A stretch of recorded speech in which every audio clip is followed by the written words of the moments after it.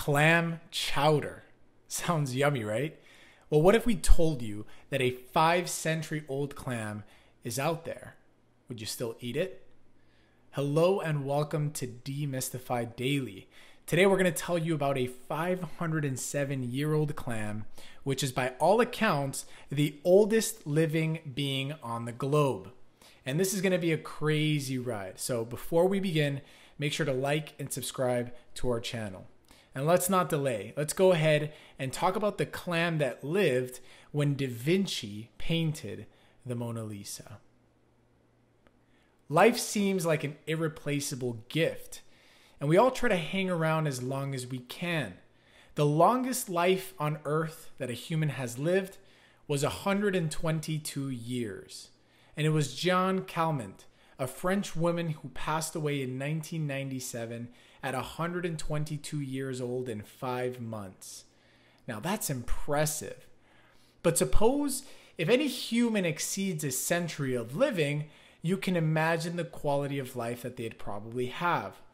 Because a person can rarely walk past 100 years old. And the main reasons we, or other species, tend to die sooner are physiological, and it's due to the cruel world in which we're surrounded by. However, among all of this, a clam has won the lottery and has been around for more than 5 centuries. And this is a truly mind-blowing fact because, according to the experts, the longest a creature can live is only 200 years. But this clam lived 3 times as long as science said it could. So let's dig into the whereabouts of this eternal clam. A team of Bangor University researchers discovered Ming the clam off the coast of Iceland at a depth of 262 feet, or 80 meters. The researchers actually wanted to look at clamshell growth lines as part of a project to show how the climate has changed over the millennium. Now, growth lines, you may wonder. Let's look in detail at a clam's shell. So, distinct black lines mark the shell surface or ridges that represent winter rest periods. These ridges, like the rings on a tree, can be counted to estimate the age of a clam. Now, clams grow during warm weather seasons, April through October. So if you count the darkest rings, you'll find 1 ring for each year. And the larger the band, the larger the clam that year. So just like you can estimate how old a tree is by counting its number of rings after cutting the trunk, likewise, a clamshell can be told its age by the number of rings it has. And the team began counting the rings and initially concluded that the clam they had discovered was 405 years old. Arctica islandica is its scientific name, but is more commonly known as 𝐥𝐤𝐤𝐞. This species of clam has been found to live for very long periods, many of which are over 200 years old. And according to its age, the year of the birth of the clam can be estimated at 1601. 1601 was the time of the great Ming dynasty of China, from 1368 to 1644. Therefore, then scientists came up with the name Ming for the clam. Ironically, the clam died as soon as the experts discovered it. According to climate scientist Paul Butler from the Bangor University of United Kingdom, this animal was one of about 200 that were captured alive on the Icelandic shelf in 2006. When the 200 clams were frozen on board to be transported home, they were all killed in the process. And they didn't discover Ming's age until they returned to the lab and examined its shell under a microscope. The clam's death, first reported in 2007, took on a life of its own after researchers from the United Kingdom's Bangor University, led by James Scowers, reanalyzed its age and announced the 507-year estimate. A team of researchers from around the world collected the shells in 2013 to conduct a more thorough study.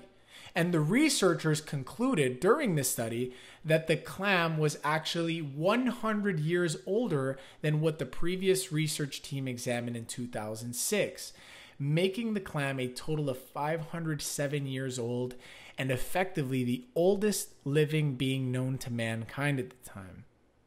And the 100-year age difference resulted from a 2007 study of a section of Ming's shell in which some of the bands were so narrow that they couldn't be separated from each other. And according to 𝐥𝐢𝐤𝐞, a marine geologist, the new age was confirmed by radiocarbon dating and is pretty much without error, she says.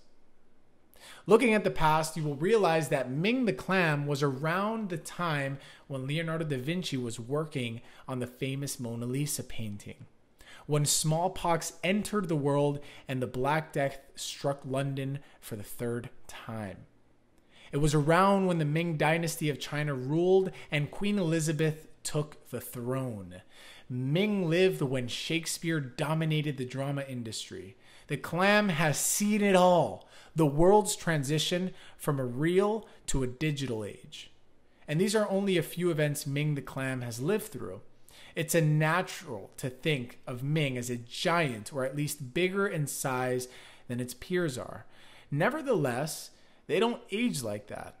When 𝐥𝐢𝐤𝐞 and Butler dredged up the small live clam, they found what appeared to be a regular quahog, a creature small enough to fit in the palm of their hand. And according to Madeleine Met, a PhD student at Iowa State University in Ames, who is also researching these clams, she said, they don't get much bigger per year after a certain age. So if you have a large clam, you can't always tell if it's 100 or 300 years old because the size difference is so small. And you may be wondering, how is such a long life possible? And are there other older clams than Ming? Now, according to 𝐥𝐢𝐤𝐞, the 200 clams were sampled represent a small fraction of the world's total clam population. And as a result, even if Ming was the oldest animal we knew, the chances of it being the oldest quahog in the ocean depths are infinitely small. Experts at the University of Bangor believe that this species could live for over 600 years and that there are likely even older specimens waiting to be discovered. More recent research has revealed that the secret to quahog clam longevity is a slow cell replacement process. So if we look at the anatomy of quahogs, we're able to understand how these species live unapologetically long lives. And that's because ocean quahogs are part of a large group of shells known as bivalves. Most bivalves are filter feeders, sucking in water via tube-like siphons that you can see in the photo, the two holes surrounded by darker pink. Bivalves can safely take food particles and oxygen from the water while lying on the seafloor or buried in sand or mud. Ming was discovered in the deep waters around Iceland, but it's also found in British and Irish waters, though it does not live as long in those areas. Our island's waters are warmer than those surrounding Iceland, which is located just south of the Arctic Circle. Warm water contains less dissolved oxygen than cold water, so the ocean quahog must work harder to obtain oxygen and thus has a faster metabolism. A faster metabolism means it grows faster, but animals with fast metabolisms do not live as long. The ocean quahog has a slower metabolism in the colder waters surrounding Iceland, so it grows, well, slowly. And it may live for longer than 507 years, and scientists simply haven't discovered an older one yet. Now, other bivalve mollusks can also live for a long time.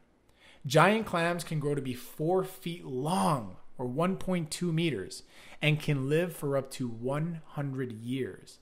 They have tiny plant cells in their tissues that photosynthesize, converting sunlight energy into energy for the clam, and this is how they grow to be so large.